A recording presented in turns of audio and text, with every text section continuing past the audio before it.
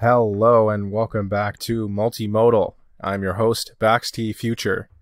Today I wanted to talk about the new kinds of OpenAI competition, and I'm not speaking from a business perspective today. I'm speaking from the perspective of a developer using these models, like just the quality of the outputs. So the two models that I want to talk about is Eleuther AI's GPT-J and CogView.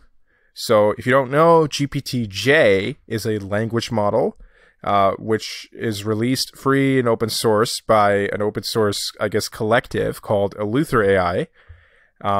And their engine is a couple billion parameters, and Eleuther estimates it's on par with OpenAI's GPT-3 Curie engine. Okay, so it's GPT-J, which is on par with OpenAI's GPT-3 Curie. At the same time, there's something called CogView, which people are calling quote unquote Chinese DALL-E, which is a multimodal model where you can enter text and get back an image.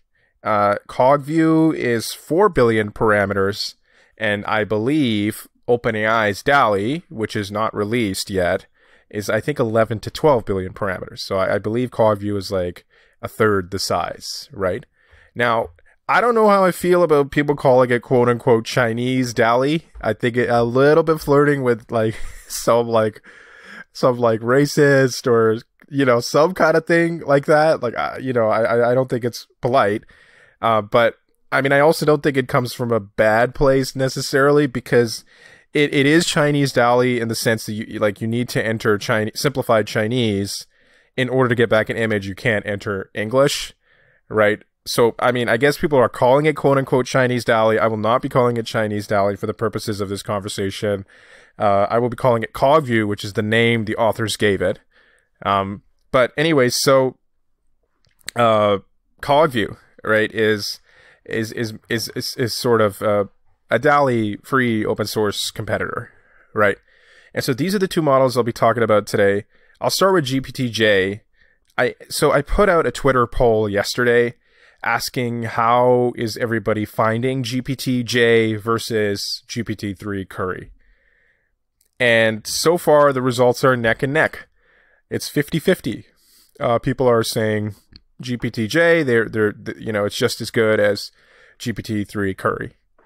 Now, the poll isn't done yet, and I encourage you guys, follow me on Twitter at BAKZTFuture, to also vote. But I'm finding still GPT-3 Curie is better than GPT-J, right? I feel the quality of the results are better for various tasks, generation, prediction, all my usual stuff. I mean, look, I have an intuition for these kinds of things. When I use GPT-3 DaVinci, I can tell like this is DaVinci, and maybe this would be a cool video where I sort of blind taste test myself with different Eleuther AI models and different GPT-3 models, and let's see how accurately I can predict which engine it's coming from. But I mean, I have an intuition for these kinds of things. My intuition tells me GPT-3 Curie is still better than GPT-J. Now, the peculiar part is, Eleuther AI published, stats, right? And, on the benchmarks they were training against, I believe it's on par or better, right? So, I mean, props to them, right? At the same time, Eleuther AI, super props, they even talked about their data set, right? Where it is more from a diverse data set than GPT-3 was trained on. It's trained on more different kinds of data. And I am hearing on Twitter that GPT-J, especially for code stuff, does a lot better than GPT-3 Curie. So there might be specific domains. But I guess the only thing I'm saying is just from an intuitive perspective, and it's subjective. I could be completely wrong. I'm finding GPT-3 Curie is still better. And look, that's my opinion. I want to hear from you guys, right? Participate in the Twitter poll. You can write in the YouTube comments, wherever. Let me know, right? How are you finding GPT-J? Is it just as good? Like what scenarios did it do really well at? And I guess my only thing is, I want you to, answer honestly, and also keep in mind, like, I'm not saying GPT-J isn't the better choice overall, right? Because you might prefer GPT-J because it's free, because it's open source, right? Maybe you don't want to work with OpenAI. Maybe, you don't want to collaborate them. You don't want them to have control over your product. Maybe your interest is only fine tuning anyways, right? And so you just need like, a couple billion parameter model. You're going to fine tune it. GPT-J is probably the better choice in that case. So who cares about GPT-3 Curie? But I'm saying outside of those cases, like I'm saying, if you didn't have to worry about money, if you didn't have to worry about too much of a business applicability, just in terms of the quality of the outputs, how are you finding GPT-J versus GPT-3 Curie? Now, the reason I'm bringing this up, I clearly described, I feel one way. I lean more towards OpenAI, right? But the thing is, by saying that, the broader question is there some kind of OpenAI secret sauce that we don't know about, right? Because I guess in theory, with as much similar data, with, the similar model, similar amounts of training data and compute spent, if there is some difference between GPT-J and GPT-3 Curie, why is that, right? And like, does OpenAI have some kind of secret sauce that we don't know about, right? Now, this is more on the conspiracy theory end of the spectrum. I actually don't think they have, they may, but I just don't think they're hiding anything that they could have done differently, because look, they're pretty, they publish their research pretty openly. I don't get the sense they obfuscate a lot of the research findings in the research papers. They open source a lot of their code. They speak openly. But it could be possible, maybe, that there is some special sauce there, which is of corporate interest, which was off limits for talking about. Maybe not. I don't know, right? They switched to for profit, so who's to say, right? Like, they're not a nonprofit anymore.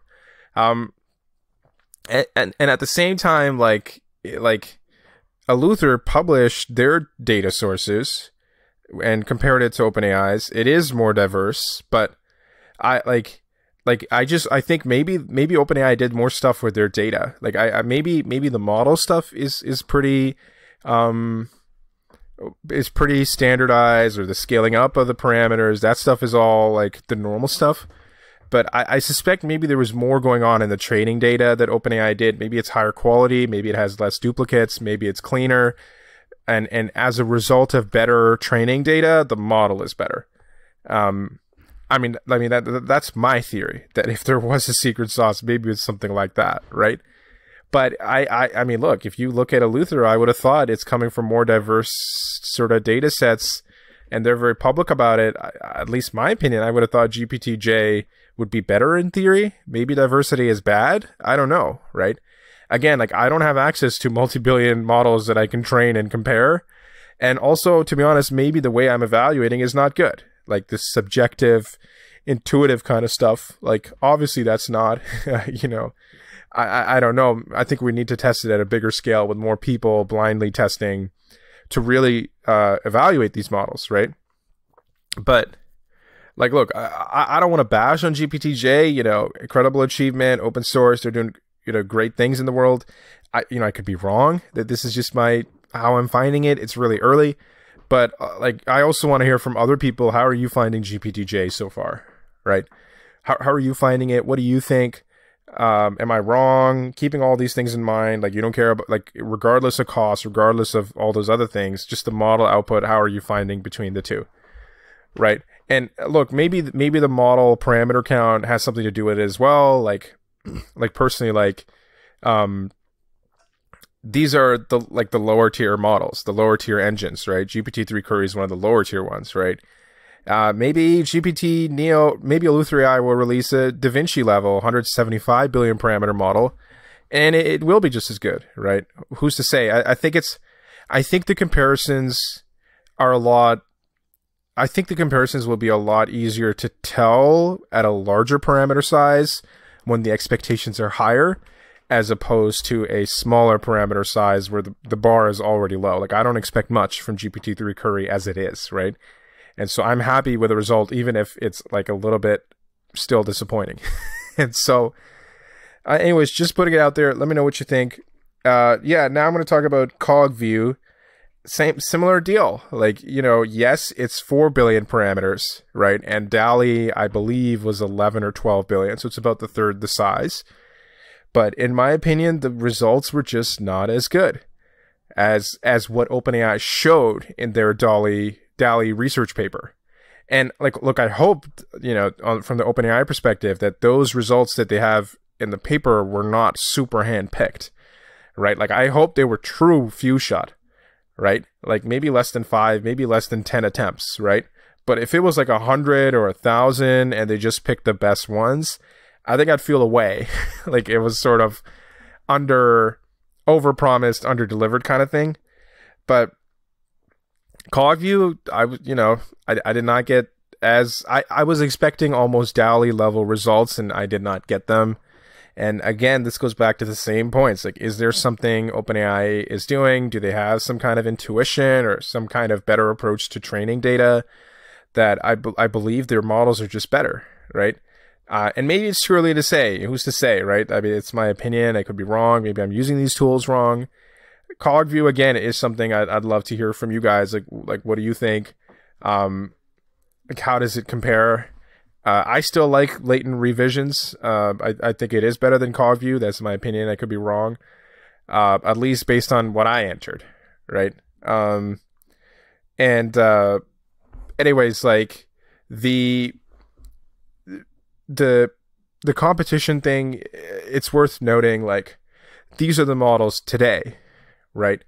But open source is always like that, right? The first few versions, you just have to be a super fan, you have to put up with it, and then over time they get very industrially competitive very quickly, right? And they improve, and there's lots of people jumping in. Certainly the Eleutherii Discord is really active and really busy. There's a lot of people contributing in all these different ways, right? And so anyways, like, I don't want to make this an episode where I bash anybody. Like, CogView is still a tremendous achievement. GPT-J is still a tremendous achievement. And I know these models will just get better. I guess the only question I'm sort of raising is, even now, is there things that OpenAI is still doing or did that we just don't know about, right? And that, maybe we need to reverse engineer those things as well in order to get models as good or better than OpenAI. But anyways, yeah, that's putting it out there, open to everyone's opinion. I also wanted to just briefly mention, I started a subreddit earlier this year, or maybe late last year, called r/multimodal. It's not about the podcast. It's just a community for people who want to chat about multimodal models. I've been sharing a lot of research, code, and even cool art people are making with multimodal models on the subreddit. I realized, we're a few episodes into the podcast. I realized today, like, I don't think I've ever plugged the subreddit before. We're almost at 100 members. And again, this is just something I run just for fun, just to, like, chat with others. It's about just building a community and like-minded people are interested in this stuff. And again, this is not even a place for the podcast. Like, I actually think the subreddit is its own thing. And so anyways, like, if you're interested in just joining that community, join it. reddit.com/r/multimodal. Join it, free. Everyone's welcome. What other things? So yeah, I'm on Twitter, twitter.com/BAKZTfuture. Make sure you vote in that poll. How are you finding GPT-J versus GPT-3 Curie? It is neck and neck. So, I would appreciate you hopping in there. You already know about my Substack, bakztfuture.substack.com. You know about my YouTube channel, youtube.com/bakztfuture. And you know about this podcast. We are, on Apple Podcasts, Google Podcasts, Spotify, Stitcher, you name it, everywhere. YouTube as well. I posted on there. And if you could leave a review and 5-star rating for the podcast, I'd really appreciate it. I looked the other day on iTunes. We don't have any reviews. So if somebody wants to take some leadership there and give a nice review, I'd really appreciate it. That's it for today's podcast. Thank you so much for listening. Have a good day, night, evening, wherever you are. I hope you have a good one. Thank you so much. Bye.